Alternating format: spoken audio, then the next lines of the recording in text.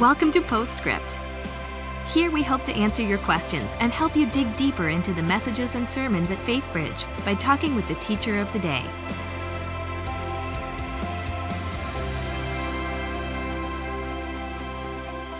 Hello and welcome to Postscript. My name is Adam McIntire and I'm joined today by Timothy Ateek, who just preached a sermon on Psalm 23 called Who's in Control Here? Timothy, thank you so much for being here with us today. Yeah, I love being back at Faithbridge. Oh yeah, it's always a party. Yeah. So we have a few questions that came in, mostly about talking about pain. And so at the end of your sermon, you talked about a letter that a young girl wrote that you shared with Breakaway, in which she said that her pain became a platform. Yeah. Could you elaborate on that a little bit, how pain can become a platform? Yeah, well, if you think about it, I mean, pain is a part of everyone's story. Right. If it hasn't been, it will be at some point. And, you know, God never wastes your pain. He can take your story. And what I found with that girl's story is that it was so many other people's story as well. Right. They were coming up to me at Breakaway saying, that is my story. Mm-hmm. And so for this girl to believe she doesn't have a story to hide, but a story to tell, God gave her that story or allowed her to flourish even in the midst of her pain so that she can then share her story with others and point other people to hope in Jesus in the midst of the valley. That's right. And so I think it is a matter of saying, you know what, I wouldn't have chosen this story, but at the same time, I can't completely see everything that God can do through my story. So I'm going to trust that He wants to take my story and actually use it in other people's lives. And so I would hope, I encourage anyone, if God's given you a story that has pain in it, share it liberally. Right. Because you can't imagine the amount of people who are going to be like, okay, I've never shared this with anyone, but that's my story. I've gone through that. That resonates with me. And God's going to use it and give you the platform to point people to hope. That's exactly right. Yeah, and no one's going to avoid pain. No one's going to avoid suffering. Yeah. But if you can hear those stories of hope and how people came through suffering, and God was able to, bring beauty from ashes, that kind of thing, it can be a witness to others. Absolutely. And so we have a couple practical questions regarding pain as a platform. Great. The first was maybe practical ways that we could recognize His will for us when we're given a platform through pain. I guess there's a lot of turmoil and chaos that can come when we're in the midst of pain. And so how can we recognize how He wants us to use that pain as a platform, practically speaking? Yeah, I think it kind of just goes back to what I just said of, like, I've got a friend who was in a severe accident and has for over a year now he's had to relearn how to walk. Oh, wow. And that's been his story. It's been the story of his family. And we sat at breakfast and he was able to just say, like, he realizes that this is his story and he wants to share it. He doesn't know where he's supposed to share it, but he's available to share it. And I think that when you come to a place in your heart where you just say, God, I'm available, then you let God work it out. But that means, if you're available to share your story, then tell the church and say, hey, here's my story. I'm willing to share it, whether it means just sharing it with one person or sharing it on a Sunday. I'm not seeking the stage. I'm just seeking to be faithful with the story God's given me. Absolutely. And so,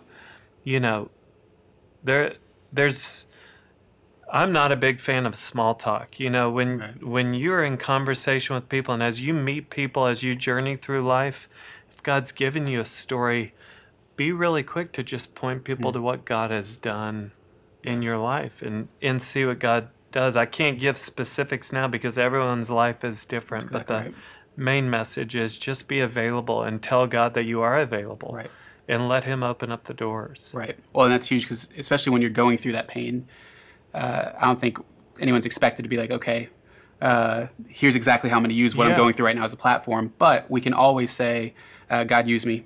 Yeah. I'm available. That's right. God loves to answer that prayer. Exactly. God, use me. It might not be what you want it to look like, but He delights to answer that prayer. Absolutely. Yeah, so make yourself available. That's huge.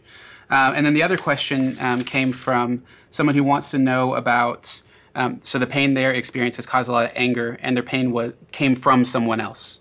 And so they want to know, okay, I know this pain can be used as a platform, but I'm having trouble forgiving that person who caused pain. Sure. Do you have any practical advice for how that person can move towards forgiveness? Yeah. Well, you know what?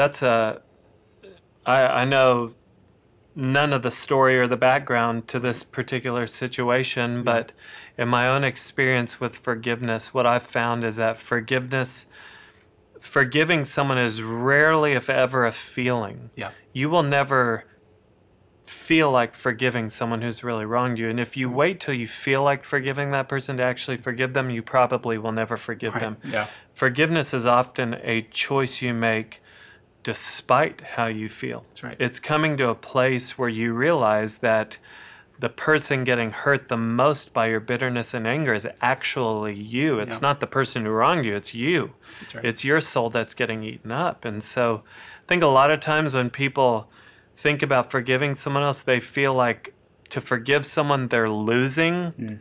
Like if I forgive that person, I'm telling them they won. Right, you're giving up higher ground there. Yeah, exactly. Yeah. And that's not true. Right. What you're winning is your joy. You're winning your joy back. Yeah. And so, you know, Jesus has set the model for us that he's forgiven us. We should forgive others. Forgiven people forgive people. That's it's easy for me to say it. Sure. It's hard to live out. But you know what? I believe forgiveness is an intentional choice you make to surrender your right to justice. Saying, I don't have to be right. I don't have to get even an apology or for this person to own up to everything. Just I need to keep my side of the street clean, which means I'm not going to let this rob me of joy anymore. I'm going to release this person and let God take care of the rest. And that's often a process. Yeah. You know, that's not just like a overnight switch you flip and then you're done with it.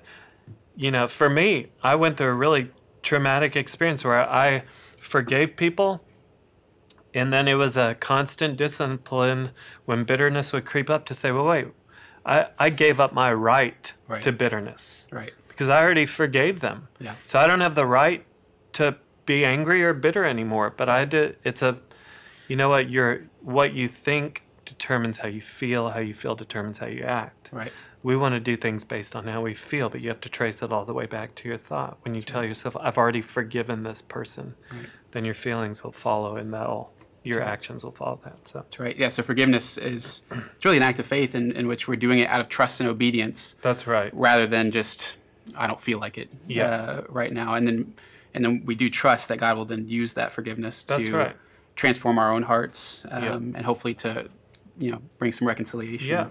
There. Yeah, that's incredibly helpful. And Timothy, thank you so much for being here. Really always enjoy having you here. And thank you all for tuning in. We'll see y'all next week. Thanks for joining us for Postscript. Help us keep the podcast interactive by submitting your questions during the morning services. Learn more at faithbridge.org/postscript.